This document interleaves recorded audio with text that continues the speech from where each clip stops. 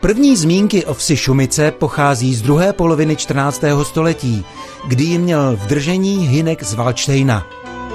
Ve druhé polovině 19. století byly Šumice charakteristickou obcí zedníků. Bylo jich tu více než 200 a většina odcházela za prací do Budapešti.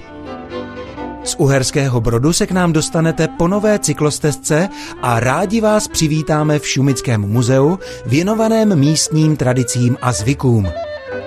Za návštěvu rozhodně stojí i lokalita Ovčírka, která je zahrnuta do Evropské soustavy chráněných území Natura 2000.